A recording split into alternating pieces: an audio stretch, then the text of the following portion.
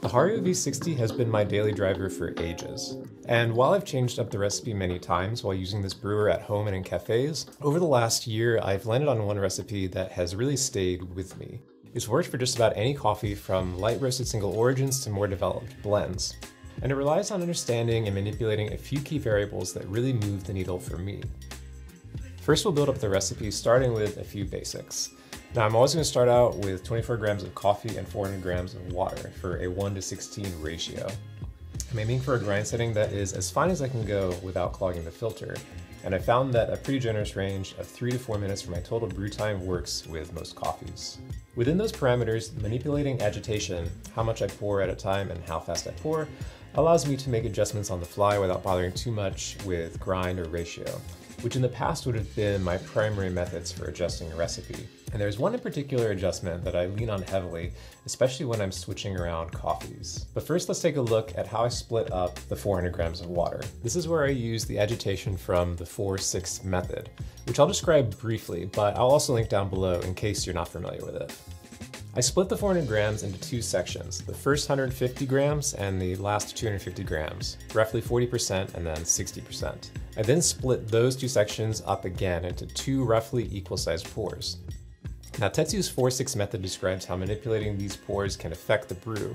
I find that manipulating the first two pours makes the largest difference for me. As I mentioned in my single cup video, which is also linked down below, it's really a game changer. What I'm aiming for is enough water to create a loose slurry that swirls easily. And I find that this adjustment is really dependent on the coffee, be it the roast, elevation, density, or just the amount of CO2 that's present.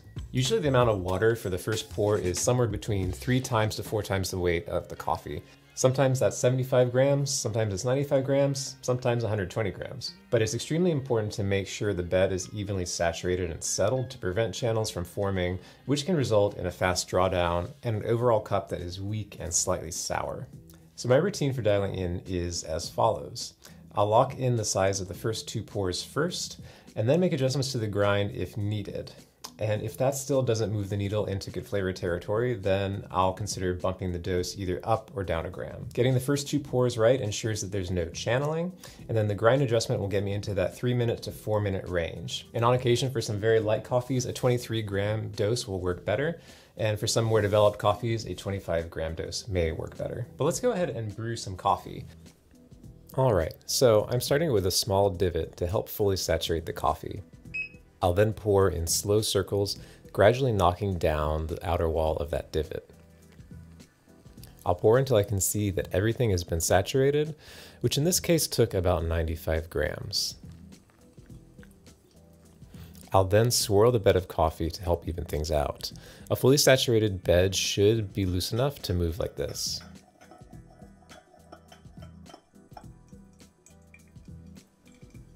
After 30 to 40 seconds, I'll start my second pour up to 150 grams, allowing the stream of water to break up a bit. I find that this helps release more gases without disturbing the coffee bed too much.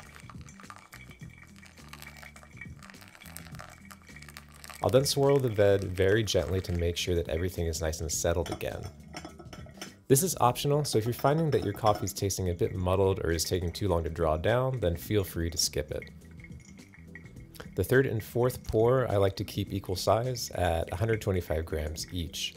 So these pours will land at 275 and 400 grams. Now, going back to Tetsu's method for a minute, he notes that manipulating this portion of the brew will impact strength, and the first portion will impact sweetness and acidity. I personally like to keep the later portion of the brew locked in, and only really adjust the first two pours if I feel like I need to. This achieves a nice balance of flavor for me and helps keep dialing in relatively simple. Because making sure that your coffee bed is free of channels before adjusting other variables like grind and dose will get you to delicious coffee so much faster. So let me know if you give this a try. I've had great cups from inexpensive Timor hand grinders all the way up to a $2,700 Bentwood. And I'm curious about what kind of changes you usually make to your V60, or do you make any changes at all? I look forward to seeing you in the comments, and I'll catch you all in the next one. Take care.